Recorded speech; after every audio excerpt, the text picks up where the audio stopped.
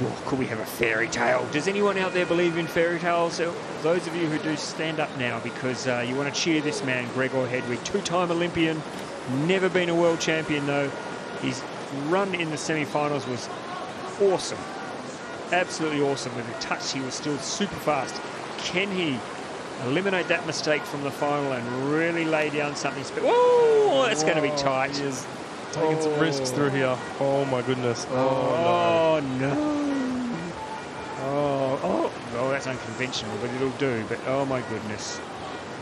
Grzegorz Hedwig's race has fallen apart, unfortunately for the pole, which means, let's call it now, because I don't think there's anything he can do from here to the end to make up that time. I'm going to call Nicola Gestin with at least a silver medal. I'm going to call Paolo Cecconi from Italy as a medalist, Brody. I'm pretty sure that's his first senior medal as well. For sure. So that's incredible. Absolutely it is.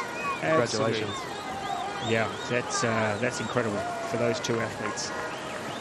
So can Grzegorz Hedwig just finish off with a nice tidy back end of the race though? But he'd be disappointed. It'd be hard to stay focused here knowing that you've blown your chances. Yeah, it's so hard to race. The mentality in that final is so hard, like to realise how much risk to take. And he just went a little bit past the limit there. Really, probably should have just aimed to do something similar. It was pretty quick in that semi-final. Yep. But easier said than done. It is easier said than done. There's a reason why he's on the water and you and I are sitting in the commentary box, Brody. That's right. Because we can talk a good talk. Well, I can.